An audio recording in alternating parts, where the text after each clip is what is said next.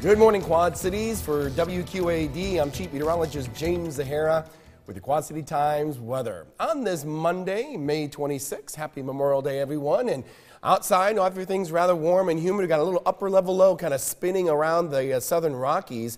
And it's not going to be moving very quickly eastward. It will increase our warmth just a little bit, but also add some humidity. Some of that has already sparked a few little showers in areas just north of the Quad Cities. Those continue out to the north and east.